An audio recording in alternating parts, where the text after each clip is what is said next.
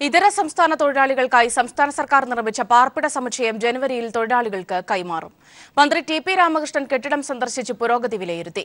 പദ്ധതി സംസ്ഥാന വ്യാപകമായി നടപ്പാക്കുമെന്ന് മന്ത്രി പറഞ്ഞു. ഇതര സംസ്ഥാന തൊഴിലാളികൾക്ക് സുരക്ഷിതമായ താമസ സൗകര്യമൊരുക്കുക എന്ന ലക്ഷ്യത്തോടെ അപ്നാഗർ എന്ന പേരിൽ തൊഴിൽ വകുപ്പാണ് പാലക്കാട് കഞ്ചിക്കോട് പാർപ്പിട സമുച്ചയം നിർമ്മിച്ചിട്ടുള്ളത്. 10 കോടി രൂപ ചിലവിൽ നിർമ്മിച്ച കെട്ടിടത്തിൽ 610 പേർക്ക് താമസിക്കാനുള്ള സൗകര്യമാണുള്ളത്. 44,000 ചതുരശ്ര അടി വിസ്തീർണമുള്ള ബഹുനില കെട്ടിടത്തിലെ 64 മുറികൾ താമസത്തിനായി നൽകും. ഒരു മുറിയിൽ 10 പേർക്ക് വീതം താമസിക്കാം. സർക്കാർ നിരക്ക് പ്രകാരമുള്ള വാടക ഈടാക്കിയായിരിക്കും ഇതിലെ മുറികൾ തൊഴിലാളികൾക്ക് നൽകുക. 32 അടുക്കള മുറികളും ഭക്ഷണം കഴിക്കാൻ 8 പ്രത്യേക മുറികളും 96 ശുചിമുറികളും അലക്കാനുള്ള സൗകര്യങ്ങളും ഉൾപ്പെടെ നിർമ്മിച്ചിട്ടുണ്ട്. ജനുവരിയിൽ തൊഴിലാളികൾക്ക് താമസിക്കാനായി കെട്ടിട സമുച്ചയം കൈമാറുമെന്ന് സ്ഥലം സന്ദർശിച്ച ശേഷം മന്ത്രി ടി.പി. രാമകൃഷ്ണൻ പറഞ്ഞു. അടുത്ത ഘട്ടത്തിൽ തിരുവനന്തപുരം, എറണാകുളം, കോഴിക്കോട് ജില്ലകളിൽ പദ്ധതി നടപ്പിലാക്കും. ഈ പദ്ധതി കേരളത്തിൽ 3 ജില്ലകളിലേക്ക് കൂടി ഇപ്പോൾ വ്യാപിക്കാൻ പോവുക. എറണാകുളം, കോഴിക്കോട്, തിരുവനന്തപുരം. ഈ 3 ജില്ലകളിൽ സ്ഥലം ഏറെക്കുറെ തയ്യാറായി കഴിഞ്ഞിട്ടുണ്ട്. കിൻഫ്രയുടെ ഉടമസ്ഥതയിലുള്ള സ്ഥലം തന്നെയാണ് ഇവിടെ കഞ്ചിക്കോട് ചെയ്തതുപോലെ മറ്റ് ജില്ലകളിലും ഭൂമിക്ക് വേണ്ടി ഗവൺമെൻറ് ആശ്രയിക്കുന്നത്. കിൻഫ്രയുടെ സ്ഥലം അവരുമായിട്ട് ധാരണയുണ്ടാക്കി വാങ്ങി ഇതര സംസ്ഥാന തൊഴിലാളികൾക്ക് വേണ്ടി ഇതുപോലുള്ള വീട് നിർമ്മിച്ച് നൽകുക എന്ന നിലപാടാണ് ഗവൺമെൻറ് സ്വീകരിക്കുന്നത്.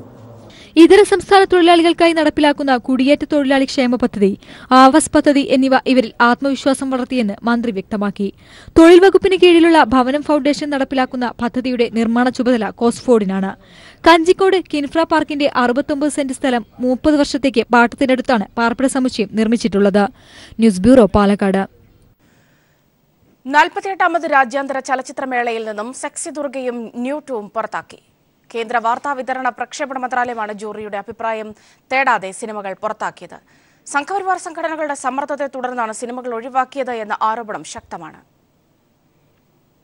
നെതർലൻഡ്സിലെ റോട്ടർഡാം ചലച്ചിത്രോത്സവത്തിൽ മികച്ച സിനിമയ്ക്കുള്ള പുരസ്കാരമടക്കം നിരവധി രാജ്യാന്തര പുരസ്കാരങ്ങൾ നേടിയ ചിത്രമാണ് സനൽകുമാർ ശശിധരൻ സംവിധാനം ചെയ്ത സെക്സി ദുർഗ. രാജ്യാന്തര ചലച്ചിത്രമേളയിൽ ഇന്ത്യൻ പനോരമയുടെ ഉദ്ഘാടന ചിത്രമായി ജൂറികൾ ഒന്നടങ്കം തെരഞ്ഞെടുത്ത ചിത്രമാണ് രവി ജാദവ് സംവിധാനം ചെയ്ത ന്യൂഡ്. എന്നാൽ രാജ്യാന്തര ചലച്ചിത്രമേളയ്ക്ക് ദിവസങ്ങൾ ബാക്കി നിൽക്കെയാണ് ഇരു സിനിമകളും മേളയിൽ നിന്ന് ഒഴിവാക്കാൻ കേന്ദ്ര വാർത്താ വിതരണ പ്രക്ഷേപണ മന്ത്രാലയം തീരുമാനിച്ചത്. സംവിധായകൻ സുജോയ് ഘോഷിന്റെ നേതൃത്വത്തിലുള്ള 13 അംഗ ജൂറിയുടെ അഭിപ്രായം പോലും തേടാതെയാണ് മന്ത്രാലയത്തിന്റെ തീരുമാനം. മന്ത്രാലയത്തിന്റെ നടപടിക്കെതിരെ പ്രതിഷേധവും ശക്തമാണ്. ജൂറി കൊടുത്ത പല സിനിമകളും മന്ത്രാലയം ഒഴിവാക്കി പുതിയ പട്ടികയാണ് പ്രഖ്യാപിച്ചതെന്ന് ജൂറി അംഗമായ രുചി നരയൻ പറഞ്ഞു. സെക്സി ദുർഗയും ന്യൂഡും മികച്ച ചിത്രങ്ങളാണെന്നും ഇന്ത്യൻ സിനിമ ആരാധകർ കണ്ടിരിക്കേണ്ട ചിത്രങ്ങളാണെന്നുമാണ് ജൂറി അംഗമായ ഗോപി ദേശായിയുടെ അഭിപ്രായം. ഇരു സിനിമകൾക്കുമെതിരെ സംഘപരിവാർ അടക്കമുള്ള ഹിന്ദു സംഘടനകൾ രംഗത്തെത്തിയിരുന്നു. കേന്ദ്ര സർക്കാർ നടപ്പാക്കുന്ന വർഗീയ അജണ്ടയുടെ ഭാഗമായാണ് ചിത്രങ്ങൾ ഒഴിവാക്കിയതെന്ന ആരോപണവും ശക്തമാണ്. ഈ മാസം 20 മുതൽ 28 വരെ ഗോവയിലാണ് ചലച്ചിത്രമേള നടക്കുന്നത്. News bureau, Delhi. ആദിവാസി കുടുംബങ്ങളുടെ ആരോഗ്യ സംരക്ഷണത്തിന് ടെലിമെഡിസിൻ സംവിധാനം ഒരുക്കുമെന്ന് നടൻ മമ്മൂട്ടി. ആദിവാസികൾക്കുള്ള കാർഷിക ഉപകരണങ്ങളുടെ സംസ്ഥാനതല വിതരണോദ്ഘാടനം തൊടുപുഴയിൽ നിർവഹിക്കുകയായിരുന്നു താരം. കഴിഞ്ഞ 5 വർഷമായി തങ്ങളെ സഹായിക്കുന്ന പ്രിയ നടനെ കാണാനെത്തിയ മൂന്നാർ കുണ്ടളക്കുടി കോളനിയിലെ മൂപ്പൻ ചിന്നസ്വാമിക്കും സംഘത്തിനുമാണ് മമ്മൂട്ടി ഉപകരണങ്ങൾ സമ്മാനിച്ചത്. മൂന്നാർ കുണ്ടളക്കുടി കോളനിയിൽ നിന്ന് പുലർച്ചെ പുറപ്പെട്ടുവെങ്കിലും കാട്ടാന വഴി തടസ്സപ്പെടുത്തിയതിനാൽ ഉച്ചയോടെയാണ് ഊരുമൂപ്പനും സംഘവും തൊടുപുഴയിലെത്തിയത്. മലയാളത്തിന്റെ മഹാനടൻ മമ്മൂട്ടിയെ കാണണമെന്നും ഒരുപിടി കാര്യങ്ങൾ അറിയിക്കണമെന്നുമുള്ള അവരുടെ ആഗ്രഹം സഫലമായി. മൂപ്പന്റെയും കൂട്ടരുടെയും പ്രധാന ആവശ്യമായിരുന്ന കാർഷികോപകരണങ്ങളായിരുന്നു കാണാനെത്തിയവർക്കുള്ള താരത്തിന്റെ സമ്മാനം. ആദിവാസി കുടികളിലെ ആരോഗ്യ പ്രശ്നങ്ങൾ പരിഹരിക്കുന്നതിന് ടെലിമെഡിസിൻ സൗകര്യം ഒരുക്കുമെന്ന് മമ്മൂട്ടി പറഞ്ഞു. അതായത് നമ്മുടെ ഡോക്ടർമാരെല്ലാം അവർ ടെലികോൺഫറൻസിംഗ് വഴി അവരുടെ രോഗം പറയും. അവിടെ തന്നെ നമ്മൾ ഓൾറെഡി അത്യാവശ്യത്തിനുള്ള മരുന്നുകൾ സ്റ്റോക്ക് ചെയ്തിട്ടുണ്ടാവും. പിന്നെ ഇവരിൽ നിന്ന് തന്നെ ഒരാളെ തെരഞ്ഞെടുത്തിട്ട് അവരെ പരിശീലിപ്പിച്ചിട്ട് മരുന്നെടുത്ത് കൊടുക്കാനുള്ള സംവിധാനം ഉണ്ടാകും. അപ്പോൾ ഡോക്ടറുമായിട്ട് നേരിട്ട് രോഗിക്കുകയാണ്. അല്ലെങ്കിൽ 36 കിലോമീറ്റർ ദൂരം നടക്കണം സാധാരണ ചെറിയ രോഗങ്ങൾക്ക് പോലും. അപ്പോൾ അത്യാവശ്യം കാര്യങ്ങൾ ഡോക്ടറുമായിട്ട് മനസ്സിലാക്കി കഴിഞ്ഞാൽ അവർക്ക് ചികിത്സ നിർദ്ദേശിക്കാനും മരുന്ന് കൊടുക്കാനും ഒക്കെ ഒരു സംവിധാനം ഉണ്ടാക്കാനും. 2012 ഇടമലക്കുടി, കുണ്ടളക്കുടി എന്നീ ആദിവാസി ഗ്രാമങ്ങളെ മമ്മൂട്ടിയുടെ നേതൃത്വത്തിലുള്ള care and share international foundation ദത്തെടുത്തിരുന്നു. ഇവിടെ നടത്തിവരുന്ന ജീവകാരുണ്യ പ്രവർത്തനങ്ങളുടെ തുടർച്ചയായാണ് കാർഷികോപകരണങ്ങൾ സമ്മാനിച്ചത്. സിനിമാ തിരക്കിനിടയിലും തങ്ങളെ സഹായിക്കാൻ മനസ്സ് കാണിച്ച താരത്തിന് മൂപ്പൻ നന്ദി പറഞ്ഞു. ഇത് കാണാൻ വേണ്ടി ഞങ്ങൾ കുറച്ച് പറയേണ്ടത് പറഞ്ഞു. ഊരിൽ ജൈവകൃഷിയിലൂടെ വിളയിച്ച പച്ചക്കറികൾ അവർ നടന് സമ്മാനിച്ചു. സിനിമാ ചിത്രീകരണം കാണണമെന്ന് ആഗ്രഹം പ്രകടിപ്പിച്ചതിനാൽ മൂപ്പനെയും സുഹൃത്തുക്കളെയും താൻ അഭിനയിക്കുന്ന പരോളിന്റെ ലൊക്കേഷനിൽ കൊണ്ടുപോയ താരം അവർക്കൊപ്പം ഫോട്ടോ എടുത്ത ശേഷമാണ് മടക്കി അയച്ചത്. News bureau, Idukki. സർക്കാർ ജീവനക്കാരുടെ സംസ്ഥാന കലാമേളയായ സർഗോത്സവത്തിൽ മലപ്പുറം ജില്ലയ്ക്ക് ഓവറോൾ കിരീടം. 96 പോയിന്റുകൾ നേടിയാണ് മലപ്പുറം ജില്ല TK ബാലൻ സ്മാരക എവറോളിംഗ് ട്രോഫി സ്വന്തമാക്കിയത്. 86 പോയിന്റ് നേടിയ കോഴിക്കോട് ജില്ലയാണ് റണ്ണറപ്പ്. ആതിഥേയരായ കോട്ടയം ജില്ലയ്ക്കാണ് 3ാം സ്ഥാനം.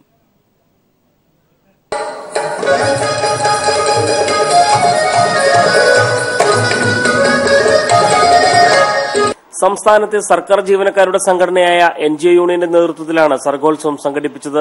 കോട്ടയം CMS കോളേജിൽ ചലച്ചിത്രതാരം M. മുകേഷ് MLA കലാമേള ഉദ്ഘാടനം ചെയ്തു. നാടിന്റെ പുരോഗതിക്ക് ഉജ്ജ്വല സംഭാവനകൾ നൽകിയിട്ടുള്ള കലകൾ എക്കാലവും നിലനിൽക്കണമെന്ന് അദ്ദേഹം പറഞ്ഞു. ഏറ്റവും മുൻപന്തിയിൽ നിൽക്കുന്ന രാജ്യങ്ങളിലെല്ലാം കലയും കായികവുമെല്ലാം മുൻപന്തിയിലായിരിക്കും. ഒരു നാട് നശിച്ചു നാശത്തിലേക്ക് പോകുന്നു എന്ന് പറഞ്ഞു കഴിഞ്ഞാൽ ആദ്യം നമ്മൾ കൈമോശം വരുന്നത് കലാപ്രവർത്തനങ്ങൾ തന്നെയാണ്. അപ്പോൾ ആ ഒരു പ്രാധാന്യം മനസ്സിലാക്കി വേദികൾ കൊടുക്കുക. സർക്കാർ ഓഫീസിലെ അകത്തളങ്ങളിലെ ഫയലുകളുടെ ലോകത്ത് നിന്ന് സർഗോത്സവ വേദിയിലെത്തിയത് 314 കലാകാരന്മാരാണ്. പഠന കാലയളവിലും മറ്റും സർഗപ്രതിഭ തെളിയിച്ച ഈ കലാകാരന്മാരുടെ പ്രകടനം കാഴ്ചക്കാർക്ക് ഏറെ ആവേശമായി. CMS കോളേജിലെ 6 വേദികളിലായിട്ടായിരുന്നു മത്സരങ്ങൾ.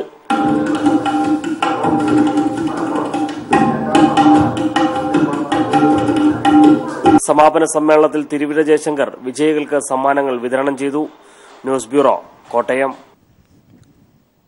10,000-ലധികം പേരിൽ നിന്നായി 200 കോടിയിലധികം രൂപ തട്ടിയ ചാലക്കുടിയിലെ ഫിനോമിനൽ ഗ്രൂപ്പിനെതിരെ നിക്ഷേപകർ പ്രതിഷേധ കൂട്ടായ്മ സംഘടിപ്പിച്ചു.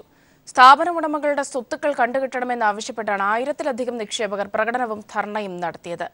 ക്രൈംബ്രാഞ്ച് അന്വേഷണം സമയബന്ധിതമായി നീങ്ങണമെന്നും ഒളിവിൽ പോയ മുഖ്യപ്രതികളെ കണ്ടെത്തണമെന്നും പ്രതിഷേധക്കാർ ആവശ്യപ്പെട്ടു. 1990-ൽ ചാലക്കുടി കേന്ദ്രീകരിച്ച പ്രവർത്തനം ആരംഭിച്ച പിന്നീട് മുംബൈയിലേക്ക് ആസ്ഥാനം മാറ്റിയ ഫിനോമിനൽ ഗ്രൂപ്പിൽ നിക്ഷേപം നടത്തിയവരാണ് തട്ടിപ്പിനിരയായത്. കഴിഞ്ഞ 2.5 പതിറ്റാണ്ടിനിടെ 10,000-ലധികം പേരാണ് മോഹന വാഗ്ദാനങ്ങളിൽ വിശ്വസിച്ച ഫിനോമിനൽ ഗ്രൂപ്പിൽ നിക്ഷേപം നടത്തിയത്. റിയൽ എസ്റ്റേറ്റ്, ഹെൽത്ത് കെയർ മേഖലകളിലേക്ക് നിക്ഷേപം സ്വീകരിച്ച വൻതുക പ്രതിഫലം വാഗ്ദാനം ചെയ്താണ് പണം തട്ടിയത്. തട്ടിപ്പ് പുറത്തറിഞ്ഞതോടെ പണം നൽകിയവർക്കൊപ്പം ബന്ധുക്കളെയും പരിചയക്കാരെയും നിക്ഷേപിക്കാൻ പ്രേരിപ്പിച്ചവരും കെണിയിലായി. ഒത്തിരിയേറെ കഷ്ടപ്പെട്ട്, എനിക്കറിയാം ഗൾഫ് രാജ്യങ്ങളിൽ കിടന്ന് കഷ്ടപ്പെട്ടവരും അല്ലെങ്കിൽ ഇവിടെ കിടന്ന് കൂലിപ്പണിക്ക് പോയവർ വരെ ഞാൻ പറഞ്ഞിട്ട് അവർ ചേർന്നിട്ടുണ്ട്. എന്നെ വിശ്വസിച്ചിട്ട് ഈ സാറന്മാർ എന്നോടൊപ്പം വന്ന് ചേർത്തിട്ടുണ്ട്. ഇനി ഞാൻ അവരോടൊക്കെ എന്ത് മറുപടി പറയണ്ട്? എനിക്കൊരു മറുപടി അവരോട് പറയാനില്ല. നിലവിൽ 200 കോടിയിലധികം രൂപ നിക്ഷേപമായി സ്വീകരിച്ച ശേഷമാണ് സ്ഥാപന മേധാവികൾ മുങ്ങിയത്. കമ്പനി ഡയറക്ടർമാരായ 3 പേർ ഉൾപ്പെടെ ജീവനക്കാർ മുമ്പ് പിടിയിലായിരുന്നു. മലയാളികളായ KO റാഫേൽ, സെബാസ്റ്റ്യൻ, മുംബൈ സ്വദേശി VK സിംഗ് എന്നിവരാണ് ഒളിവിൽ പോയത്. ഇവരെ കണ്ടെത്തി സ്വത്തുക്കൾ കണ്ടുകെട്ടണമെന്ന് പ്രതിഷേധക്കാർ ആവശ്യപ്പെട്ടു. ചാലക്കുടിയിൽ നടന്ന സംഗമത്തിലും ധർണയിലും 1000-ലധികം പേർ പങ്കെടുത്തു. കമ്പനി മേധാവികളുടെ പ്രതീകാത്മക ശവമഞ്ചം പേറിയാണ് തട്ടിപ്പിനിരയായവർ പ്രകടനം നടത്തിയത്.